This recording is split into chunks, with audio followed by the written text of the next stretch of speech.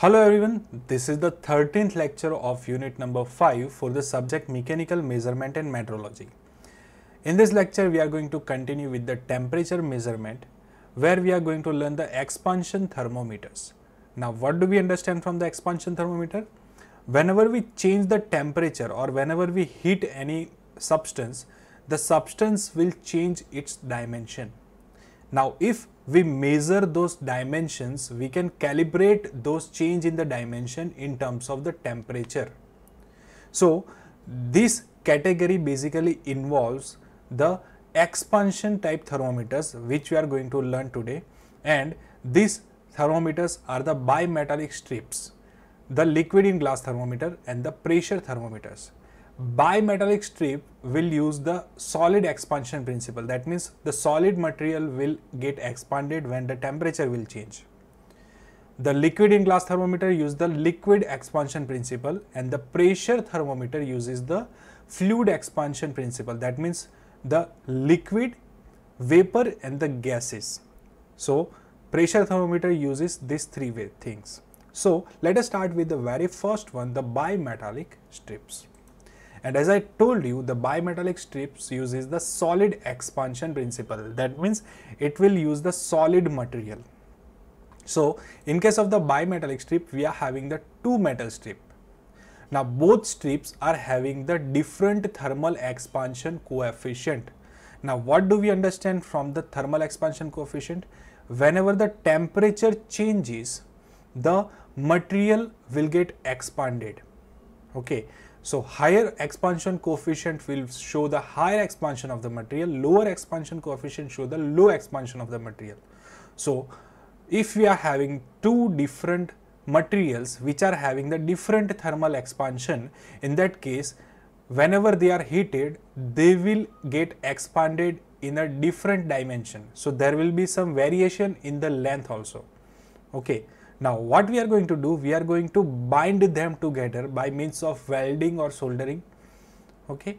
And once we bind them, what will happen if we heat them? They cannot expand, they have to expand together. So what will happen? The material that is having the higher expansion coefficient, that will try to expand higher, and due to that phenomenon or say tendency to expand higher, what will happen? The whole strip will get bent.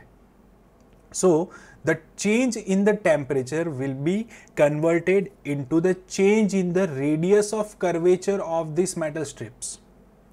Okay. Secondly, if we fix first end of this metal strip, that means if we create a cantilever beam like situation, in that case what will happen?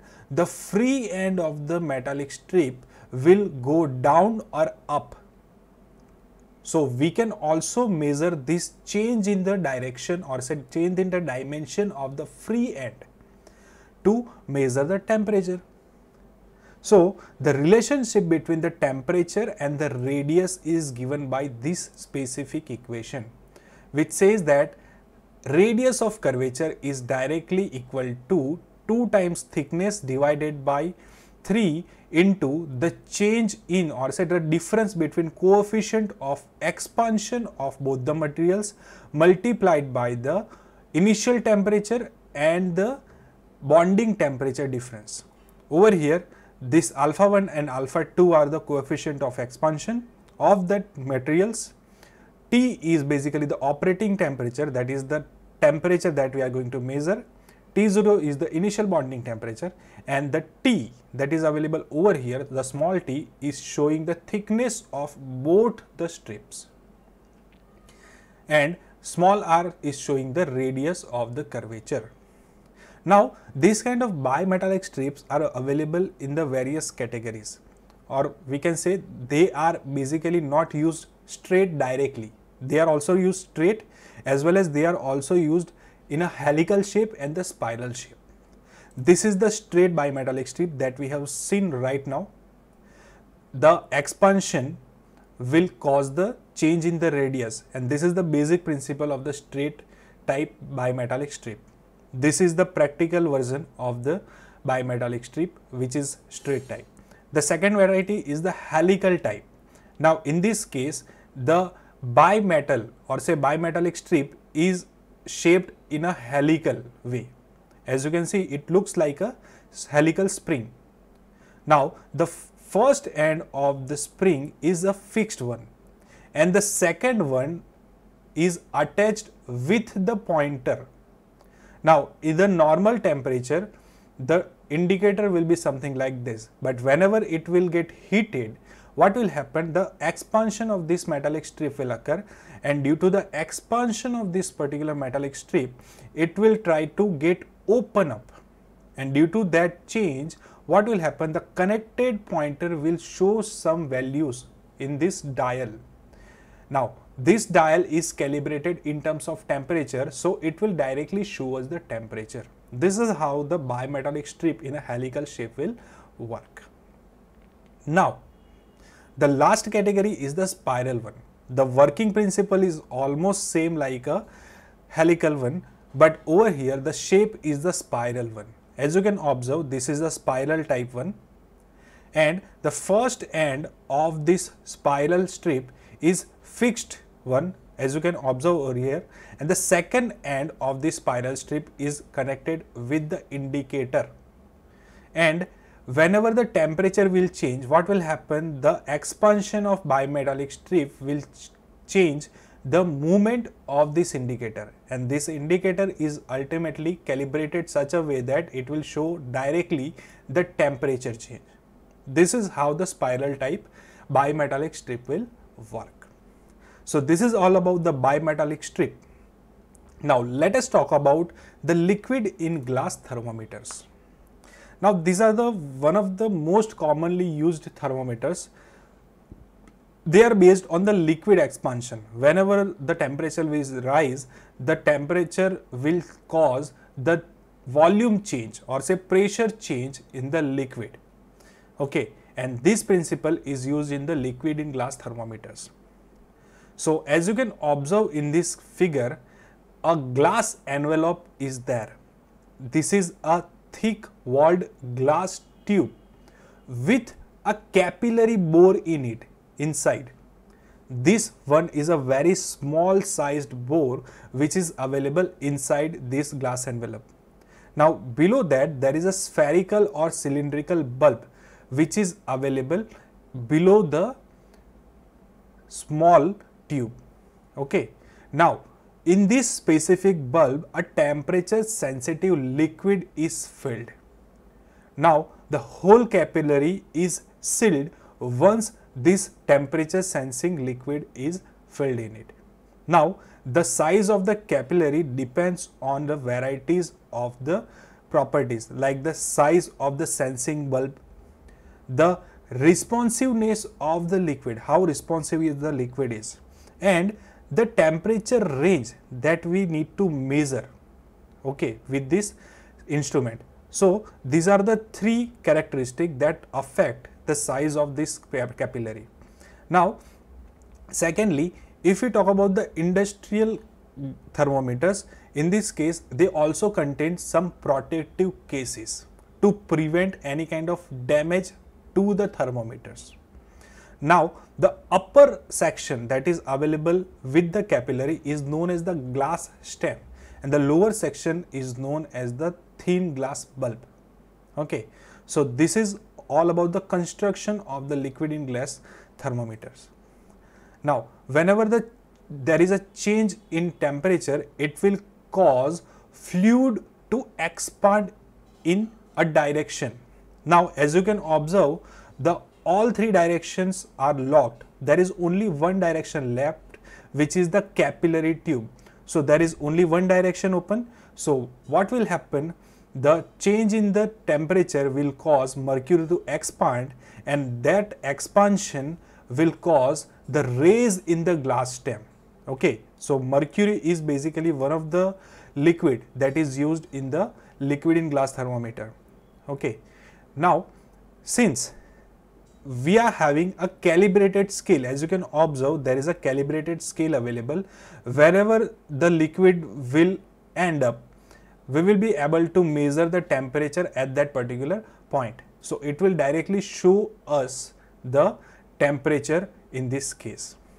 Now this kind of bulb, as we discussed about that, this kind of thermometers are basically filled with the mercury. This is one of the most common material that is used in the liquid in glass thermometers because of its huge temperature range. But it is also having one limitation, because we cannot measure beyond 390 degrees Celsius, because at 390 degrees Celsius the mercury will have its boiling point. Now what will happen after 390 degrees Celsius? Mercury may get evaporated and it will get condensed on the top of the stem. This is possibility. And if you want to use mercury in the liquid thermometer but still want to measure the temperature beyond 390 degrees Celsius, there is an option available. You can fill up the mercury with the nitrogen and the carbon dioxide at the higher pressure, and then you will be able to get the temperature range up to 600 degrees Celsius. So this is one of the possibility. Secondly, there is one limitation also. Mercury is basically the volatile liquid. Okay, it cannot be used everywhere. If any kind of accident happens and mercury get leaked, that can also cause the considerable damage to the products. So that's why mercury is not also sometimes recommended. So there are numbers of alternative fluids available based on the temperature that you want to measure. This is the list of the alternative liquids that you can basically use in the liquid in glass thermometer. Very first one is the mercury itself, because it is having a range very high. The mercury is the most common one. Alternatively, we are having the alcohol. The second is the toluene. Next is the pentane, and last one is the creosote. So these are the alternative liquids available for the liquid in glass thermometers. So this is all about the liquid in glass thermometers. Now let us talk about the pressure thermometers. And as I talked about it, the pressure thermometer uses the fluid expansion principle. That means the fluid, that means liquid can be there can be vapor, or that can be gas. Okay, so this fluid will change the dimension whenever the temperature will change. So very basic kind of pressure thermometers are also known as the liquid filled thermometers, or we can say filled system thermometers. Now what is the basic principle? As I told you, the temperature change causes the expansion of the gases or the vapors. Okay, so this is the basic principle. Now over here, as you can observe, there is a bulb available in which the fluid will be filled. There is a capillary tube available over here, and at the end we are having the Bourdon tube, which is connected with the temperature scale, where we will be able to see the temperature. So what will happen whenever the temperature will change, the temperature of the responsive fluid which is filled in the bulb will also change. So it will change its volume. The liquid will change its volume. So what will happen? That expansion will go to the Bourdon tube through the capillary tube, and the Bourdon tube will expand due to the volumetric changes or pressure changes, and that expansion will be indicated in the pointer, and through which we will be able to see the change in the temperature. Now based on the liquid that we are using, the whole pressure thermometers are categorized in the 4 various categories. Very first are the liquid filled pressure thermometers, second are the mercury filled pressure thermometers, third one are the gas filled thermometers, and fourth one are the vapor pressure thermometers. So let us talk about them one by one. Very first are the liquid filled thermometers, and this liquid filled thermometers work on the very simple principle that the thermal expansion of the liquid will caused due to the temperature change. Okay, so this is the basic working principle, the thermal expansion of the liquid. Now in this kind of the thermometer, when the temperature will change, the volume of the liquid will change, as we discussed earlier, and this change produces the force that is necessary to operate volume sensitive devices like Bourdon tube. This is one of the option. We can also use bellows over here, or we can also use the diaphragms over here. These are the alternative option of the burden tube. Now, in this case, the complete system, that means the bulb, the capillary and the burden tube completely filled with the inert hydrocarbon liquids like xylene, toluene, alcohols, etc. Now, why we are using the hydrocarbons? Why we are not using the mercury? Because they are having the 6 times higher thermal expansion coefficient than the mercury. That is the reason why we will be using the hydrocarbons most. Okay, so this is what you need to remember. This is the theoretical figure. Let me just show you the practical version of the same. So this is the practical version. Over here, this is the bulb. This one is the capillary and the end is the burden tube, and last one is the indicator. This is also one of the same thermometer, which is a liquid filled thermometers. Okay, so this is how it will look, and whenever the pressure will rise over here, or we can say whenever the temperature will rise, the volume will be increased in the system and a whole system will be pressurized, and due to that what will happen, there will be the change in the indicator. This is what happens in the liquid filled thermometers. Now, the liquid that is getting selected has some basic criteria. Very first criteria is pressure inside the system must be greater than the vapor pressure of the liquid to prevent the vaporization. And the second criteria is the liquid should not be allowed to solidify even in the cold storage, because what will happen if it gets solidified, in that case the calibration can get affected. These are the basic criteria for the selection of the liquid. Now, there are some advantages and disadvantages. Very first advantage of this system is it has a wide temperature span. Secondly, as we are using the liquid, the bulb size will be smaller and it has a lower cost. But against that, we cannot use a larger capillary in this specific case. Okay, and compensation of the errors that are occurring due to the various reasons is difficult in the liquid filled thermometers. Now, against that, we are having the mercury filled thermometers.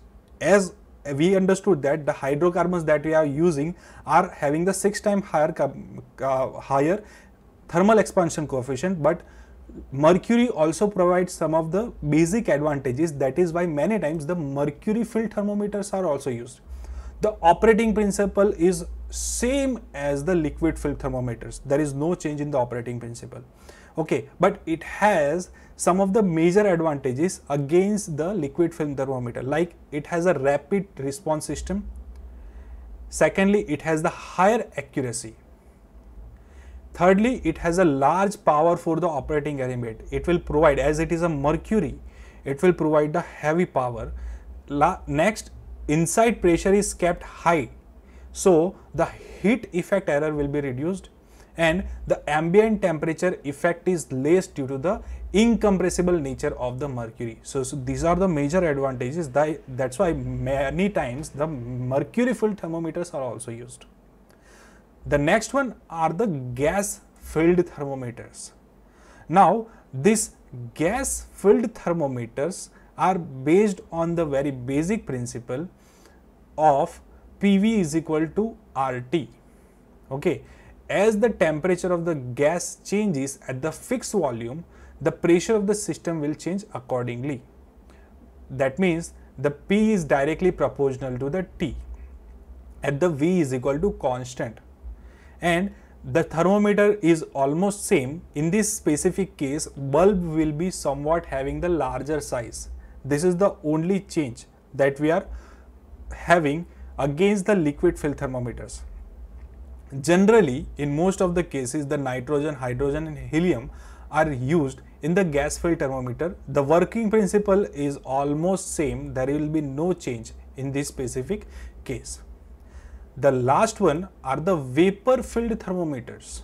Now, the basic work over here, it basically works with the vapor pressure of the volatile liquid. Okay, The vapor pressure of the volatile liquid basically depends on the temperature at the free surface of that particular liquid.